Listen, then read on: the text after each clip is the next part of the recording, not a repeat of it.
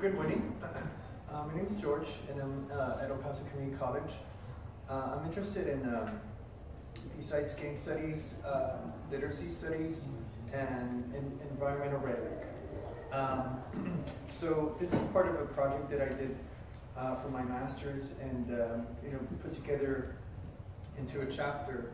And so I'm going to try to condense it into 20 minutes and just go over some of the relevant stuff. And I did see a lot of connections with what already has been discussed. So I'm going to be looking at this game Metal Gear. And so who's already familiar with the Metal Gear series? Okay, good. So my first point here is just thinking about where I'm coming from in terms of game studies. So I really like this quote from Jesse about the game is not the experience. It enables the experience, but it's not the experience. And I tie that into one of my probably my favorite book when it comes to game studies is Tom Bissell's Extra Lives. And it's not technical at all. It's totally in the form of this autobiography, memoir almost. And he talks about what games mean to him, and he goes over different games like the Grand Theft Auto series and other ones. It's a really engaging read. And he says how to interact with a creative work, whether video game, an album, or a film, etc., is in a very real sense to be its co-creator, to extract meaning, to extract from its core your own personal meaning. And so in other words, the game itself is just part of the picture, right? It's just a piece of the puzzle. And so I'm going to be looking at multiliteracies, which is this idea that, as we understand literacies now to be, different from way back when in the 1900s, it's not just about, learning to read and write, but, visual information, linguistic information, knowledge about countries, etc. And I'm also going to be looking at the different modes of communication, what we understand to be multimodalities that we see in video games because they are, much more advanced than when I was growing up with Super Mario. And I define digital rhetoric here as the art of bit modulated communication, meaning it's discrete binary systems on and off, and one subset of digital rhetoric would be like screen modulated. So having games on iPhones and that would be a bit different because you're interacting with the screen itself. It's also of course different from nowadays. I haven't kept up with VR and AR. Pokemon, I heard you all talking about. I haven't played it, but it's another form of digital rhetoric. And so I'm kind of behind the times of anything. Here's just two screenshots. One is the menu where you get to select your weapon, and the new game, it's a bit different. I kind of prefer this old school style of it freezes the game so that you can select your weapon. Now it's more real time, so you do have to think about what weapon you're going to be using. And then the other one is, and I should have warned, but this is an attempted suicide. And I'm going to go into that in a little bit. But we get cutscenes, we get pausing for the selection of weapons, and then of course the actual action. So in terms of my theory, I bring different scholars here, but my primary ones are, besides those looking at literacy, James Paulke being among the big names. I'm going to be looking at Kenneth Burke's rhetoric of rebirth. This idea of kind of a secular form of the Christian, pollution, right, or original sin, or this idea of guilt that we're all imbued with. Purification, which is the equivalent of like purgatory, and then redemption, which involves some kind of rebirth. The difference being that with Burke, it's symbolic. He considers our species as the symbol using animal in terms of what makes us different from all the other species.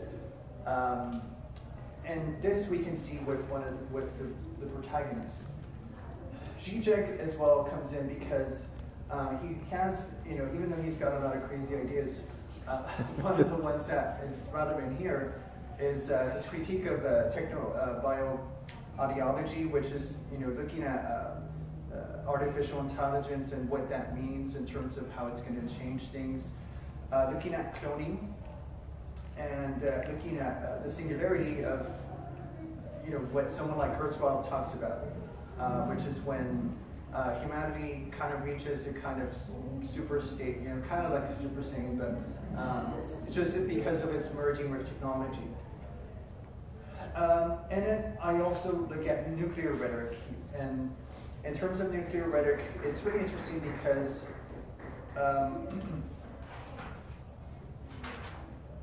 there's so from Atari's 1980 arcade game Missile Command to 1985's raid over Moscow, and the first Metal Gear, which was released in 1987, in the Cold War, it's not surprising to find nuclear warfare a subject of interest in the rapidly growing console era. And so this is a quote from the National Museum of American History, an exhibit called Information Age, People, Information, and Technology, stating, scientists had to make thousands of calculations to create the bomb and determine its effects. Computers and atomic bombs, both products of World War II, grew up together. And this is actually the opening epigraph for Metal Gear Solid 2, which is very postmodern. The ending, kind of the third act, takes a whole different direction. And even the first act, many people were criticized it because they were expecting it to be Solid Snake, but it goes into a whole new character. But the interesting thing about nuclear rhetoric that I found most relevant was that they did make a lot of simulations, right? So in other words, it's almost like they were playing the game of using atom bombs before they ended up dropping the bombs. And of course, that's where video games emerged, is during that atomic age. So a nutshell summary of the fourth Metal Gear, at least, Guns of the Patriots. So it's set in 2014, and it takes place at a time where it's essentially a dystopia. There's 5 private military companies, PMCs, that just have different fight for power.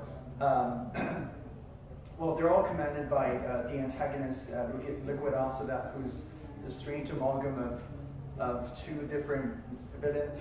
And then you play the protagonist, who's Solid Snake, here referred to as Old Snake because of its accelerated aging.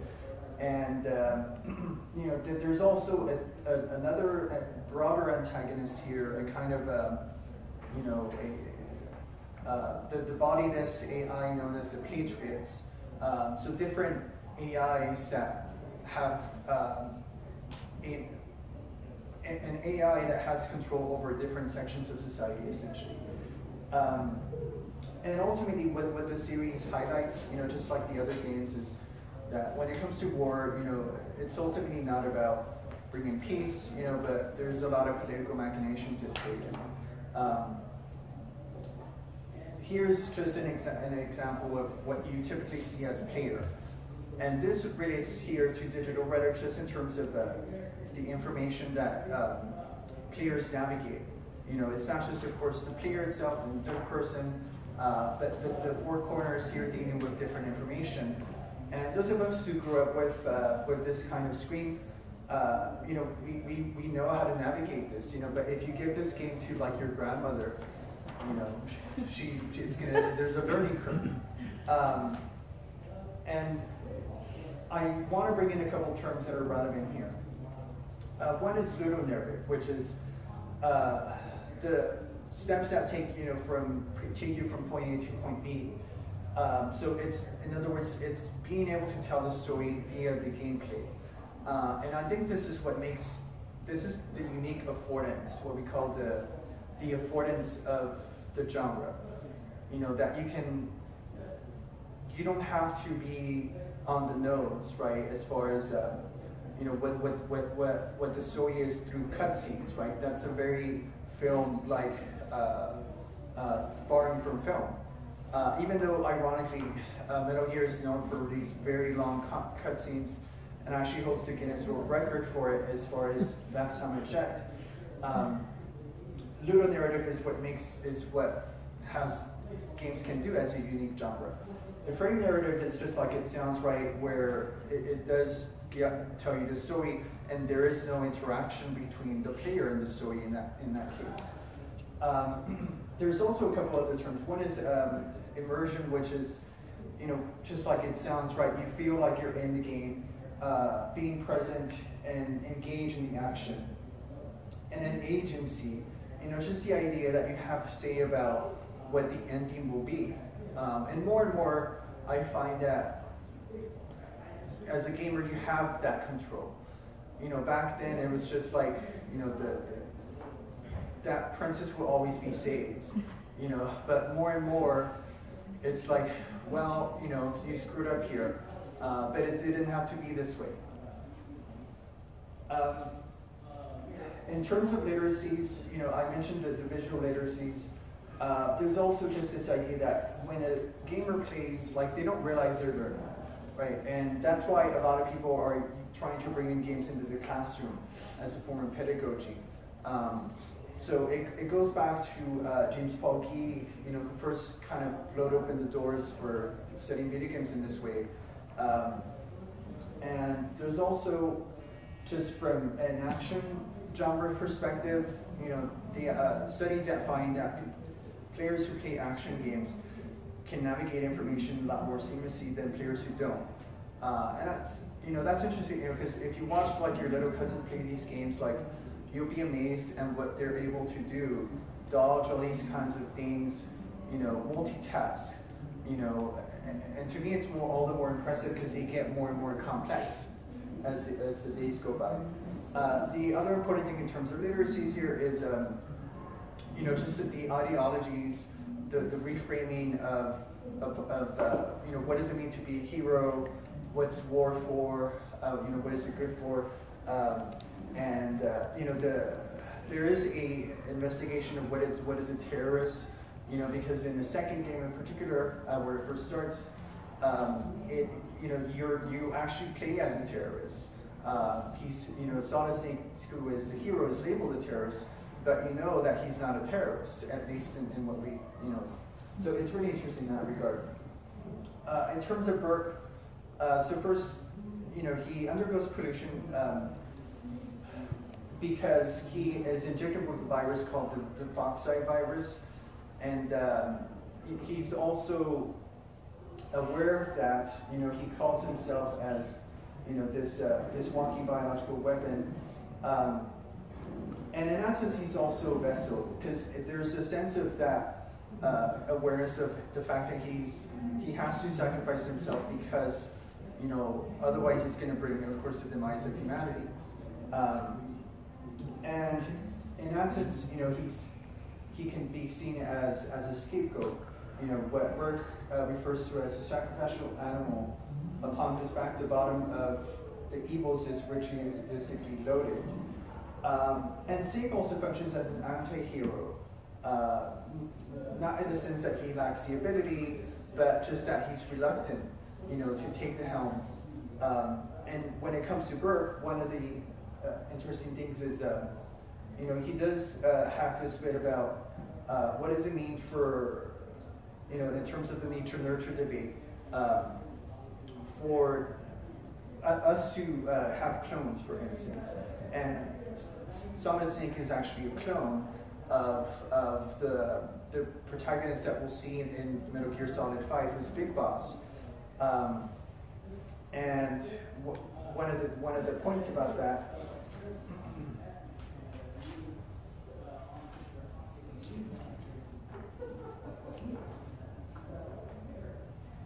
is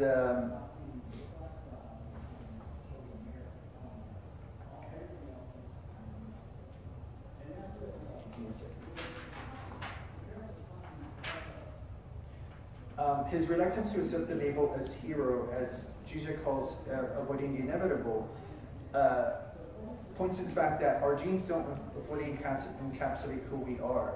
In other words, as much as Snake dodged the label of hero, he could not dodge the essence of heroism delineated by his soldier genes, giving him the ability to overcome the greatest odds. As Dr. Hunter says, an ordinary man wouldn't even be standing by now, referring to his ability to survive the foxeye virus while everyone it infects does not. In other words, that's the irony that everyone around him is dying because of that exposure to the foxeye virus, except for him.